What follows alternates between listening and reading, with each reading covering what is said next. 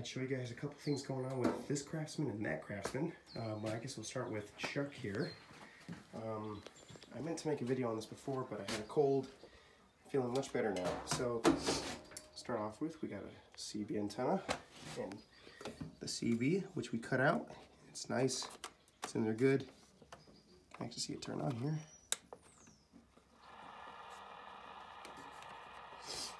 It's got this little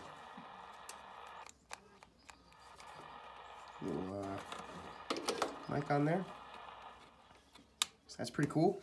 So yeah, we got CB on there. Why? Because we can communicate with this lawnmower with the trucks that have the CB radios when we go to off-road with these things. Because we're hoping to, it's a thought. It hasn't been passed yet, but we might take this to Vermont. Maybe. Never. I'm not saying nothing. It's only out loud. We redid the wiring to these lights, so they go down and then they go open and then right into here. So it's a little neater. So basically just did a little bit of wiring on this thing. It would run right now, but no fuel. And we took the grill out, and I'm hoping to buy a new grill off of Sears from my Craftsman LT 1500. Craftsman's, they usually have the same hoods except for the square body ears. But from the 90s up to the 2007, 2006 range, the hoods were different configurations, but the grills were the exact same bolt pattern. So we got a new grill coming for that. Now this whole grill, we got this tire. I'm trying to think. No, not this tire. I'm tired today. I've been working on this thing all day. Here it is. So there's the old tire. Here's the new tire. It's not brand new, but it's good enough. Holds air. I was gonna replace it on a video, but then Chuck, things started happening with Chuck, and then we had the winter snowstorm, and that kind of ruined it. And this tractor was kind of out over there. So now that we got it in, we did the tire, re-greased the axle, did this tire, re-greased the axle, took that tire out, so that's junk. And right now what we're going to do is we're going to replace the clip, the little K-pin inside the brake clutch, because that broke off. It happens sometimes, just the way it is. We're going to quickly replace that, test the brakes, test the gear shifting, make sure that's good. And then we're going to start it up and take it for a little drive. Nothing, no off-roading, just a little something, just kind of get the steering of it all. So without further ado, let's get into it. I do have these little pins in here. Not too long. That might do it. Pins. These new tools are a lot of help, especially with the old US General. Alright, so let's get under here. This is a great video for you Craftsman guys out there that need the help. Alright, so this is your brake clutch, which connects to your actual clutch on the other side, because your clutch controls your shifting, your belt tension, and of course your brake rod, clutch rod. You can adjust this by moving the bolt backwards and moving the spring backwards. If the bolt is more backwards, you're gonna have less brake tension, which means not a lot of brakes. And if the bolt is all the way up, you're gonna have too much brake. It's gonna be too sensitive. So I recommend right here in the middle of the clutch, a couple dozen threads in, and then just tighten it up. And that's the perfect clutch setting. But this is a 6-speed, so it's gonna be a little tough to get this pin in.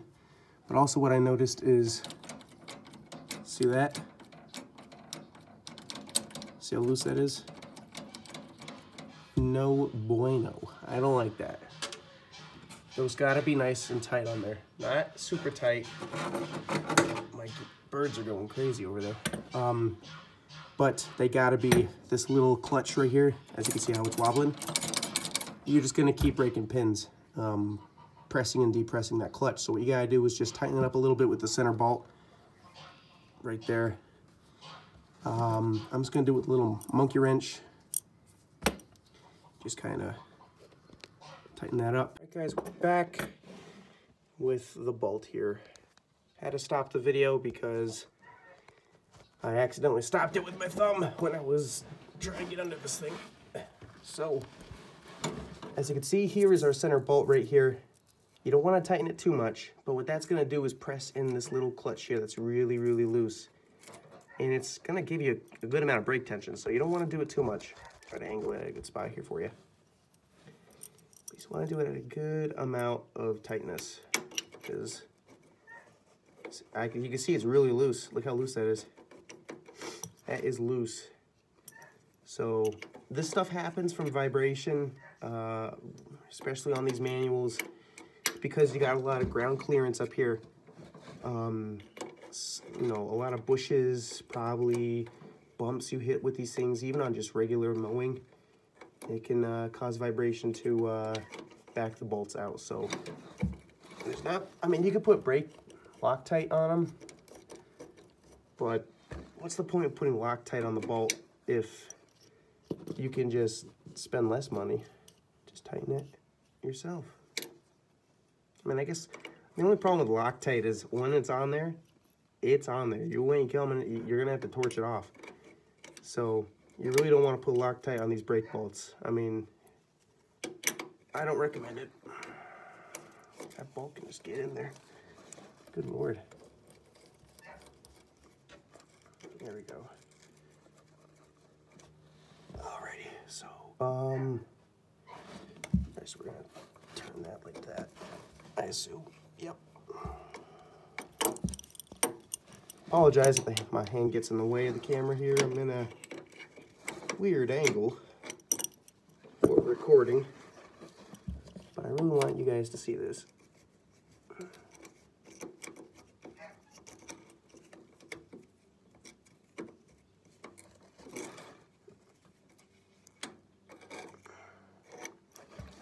I felt it click, so we're moving it a little bit. Oof.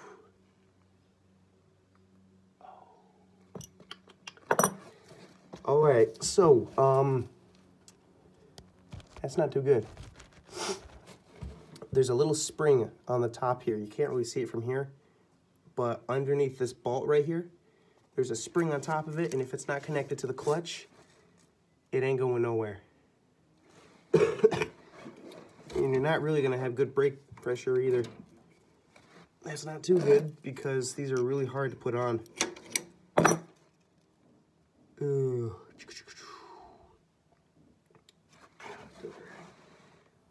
I don't want to, but we might have to jack this up, take that tire off and do it like that. I think we'll have to do that. Yep. I'll get back to you guys when I jack this thing up and show you what I mean. All right, we're back. These things can be really hard to take off, so I just recommend grabbing some pliers and just pinching the top nipple right here. Pinching it a little. You can see how it kind of gets a little loose, so that's good. All right, so we're gonna grab ourselves some needle nose pliers because we're gonna do this job right.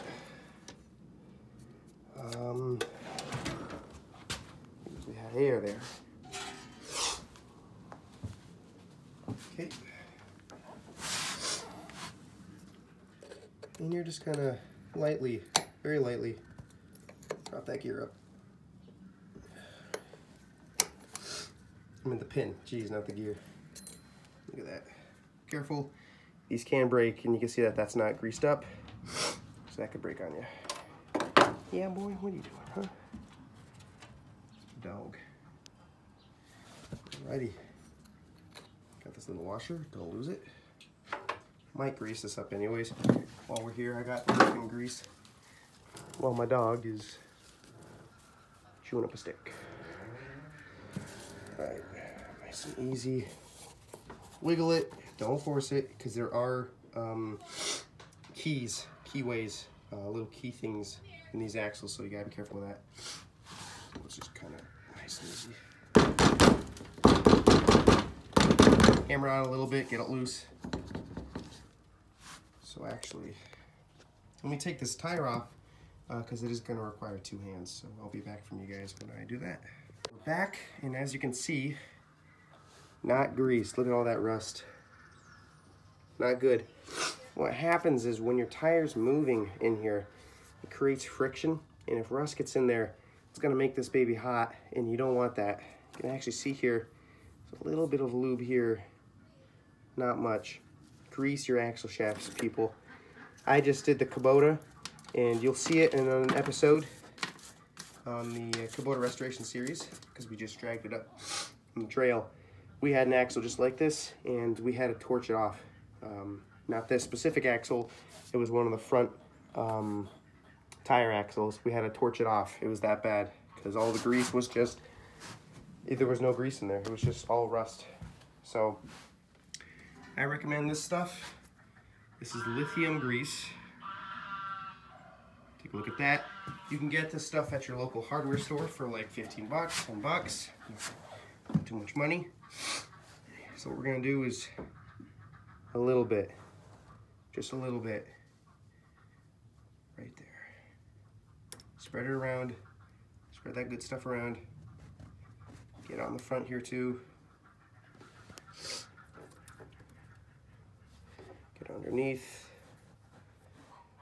Might want a little more just for that bottom part. Have a rag with you, like me, little shop rag, so you don't have to wipe the stuff on your own self. Take this stuff off, got a little more grease. This little housing, grease that up. So being that this side's not greased, it's gonna be safe to assume the other side's not greased, so we'll grease that side up. You should never take off a tire and only grease one side. Always grease both sides, be safe, because pretty soon you're gonna be spending more money on a new rim. Because that rust, after a while, it chews the inside. Chews it all up in there. And then when the key, the little key here, don't forget to grease this up too. When this doesn't have enough lube, it's gonna get hot. You can actually see it got a little hot in there. Just a little bit. It's that dark color. That dark silvery color, kind of like a burnt color. So we're just gonna grease that up nice and good. Right there. That pin will get greased on its own. All right, let me just grab my rag over here. Okay, so here's what I want to show you guys. This little spring makes it so that when you push your clutch in, there's tension. It's not loosey-goosey. There's tension on the spring. And if this isn't connected to this little bridge right here, if this spring isn't connected to that bridge right there, you're gonna get that. I thought it was the bolt for a minute, but it's the spring. This can happen if you clutch dump it too much. Chuck, I deleted it on Chuck because she's posy, so she doesn't have it, which means no brakes, but I know how to drive it, so I know my rig pretty well. So grab us a needle nose, pull it all the way back. Gotta take some arm strength. These things are tough. Come on. Come on. You want to go in there. Okay. And then be careful with these because they will explode. It's not really fun. There we go. Man, there's no tension on that thing. And voila. It's not as loose. See, look at this. See how it comes back? Watch this. Boom, boom, boom, boom. Good. You see the spring expand, contrast right there. That's what you want. And this disc looks pretty good. I would recommend taking an air compressor, blowing that stuff out, but we don't need to. Okay, so let's grab our little pin here. For those of you who don't know, almost fell. This is a 89, maybe 88 Craftsman2. The first gen 2000, I guess you could say, but it's just literally Craftsman2. No other name. Comes with a Kohler, single cylinder Kohler, which you'll see in a minute. So we're gonna take this little pin, try to slap it in there like that. Beautiful. Okay, if it falls out, it's fine. But we're gonna, interesting doing this with one hand, I'll tell you that. Pull that up, bend it. Come on now. There we go. Voila. Turn that up. Look at that. Not a professional, but I think we did a good job. We're gonna bend this too, just in case, like that. You don't want this to like pop up when you're, because you can be romping on this baby hard. You hit a rock, the clutch goes up, the pin comes right off. Now you're stuck. So always best to bend both sides. Even though this has a little crease on it, so it prevents it from going up, I still do it just in case. That's just the way I do things. So I'm gonna put the camera right here and right there. And I'm gonna push the clutch in and see what we get for clutch tension and see if that clutch comes in and out without breaking the pin. This is gonna be interesting because the whole reason why we did this episode here is because it broke the clutch pin. So let's see what happens. Find a good camera angle. I completely forgot my camera stand, so we will use, ladies and gentlemen, a Briggs & Stratton motor. There's the camera right up here. Let's see what happens. It'll work.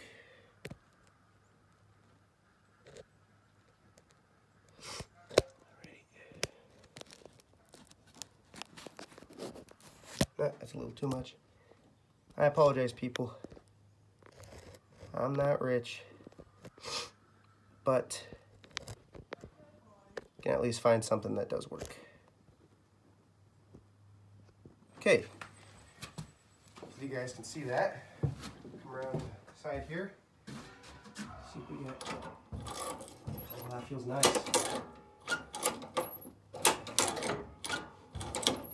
That feels nice. The way it comes back like that, that's good.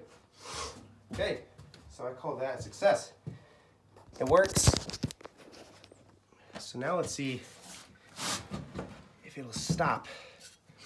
That is the goal. Jesus, this thing.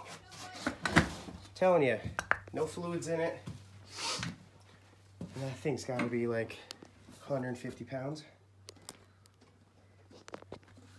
And change.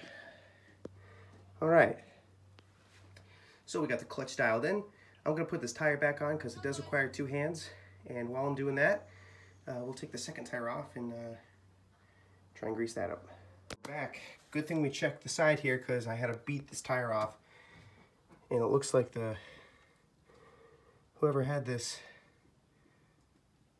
did not grease it like I thought. So it's all same story as this tire, just a little worse because there seems to be a lot more rust. It looks like something's chewed the metal right here. I don't know. Hoping that's just me. But we're gonna put some grease on this baby, just like that. Grease your axle shafts, people. Whether it's on a go-kart, an actual car. Although I think cars, the CV axles are a little easier to grease with a grease gun, but they're not like this. But go-karts, UTVs, ATVs, golf carts, mini bikes, dirt bikes, grease them up. Because if that gets rusty like that, not only is it going to be a absolute you-know-what to take the tire off in case you need to, but it's just going to be really hard for that tire to keep moving, especially with those dirt bikes. I've seen it happen where that dirt bike is just, the axle got so hot because it was rusty and never lubed up that the front tire just seized. And one of my friends had that problem. And we ended up having to get him a new tire. Had a good day. Oh. Got some intruders. Oh dear. OSHA inspectors, making sure I'm doing everything OSHA approved. Before we go out for our rip, we were going to air up both of these tires, which I will do off camera, and then we'll start this old jewel up and give her a little rip. I know. I'll get you your water. So, I'll be back to you guys when I do that. Alright, got the tires on, flayed up. You guys gotta see this. I've never seen a tractor in my life start up like this. Look at this. Throttle up, no choke, fuel's on. Watch this. So quiet.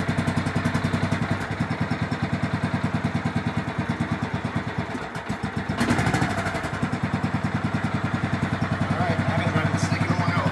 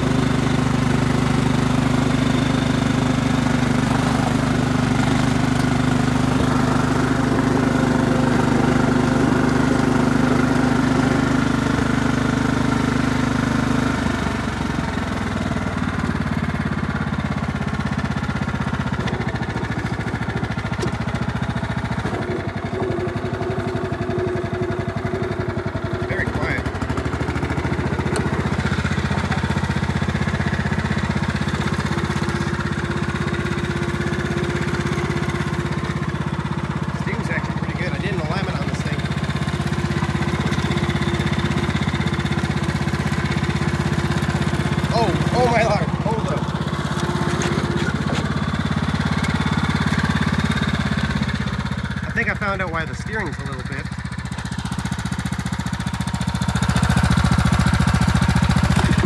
That'll do it. Oh my goodness.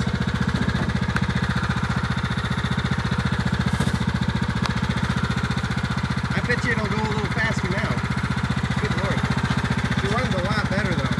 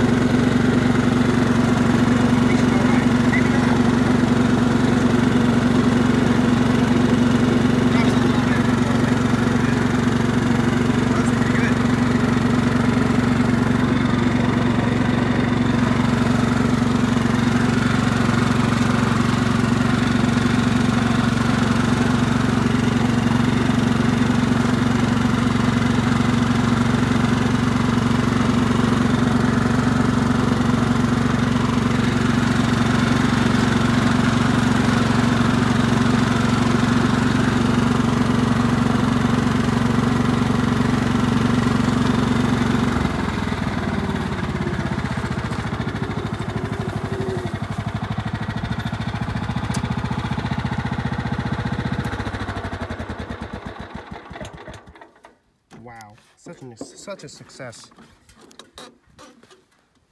That's awesome. Well, that's it for today's video, guys. Remember, like, comment, subscribe.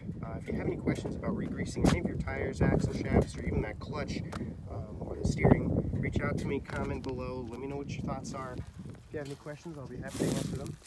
Check out the Instagram, I'll put the link in the description. Heck of a win, very happy.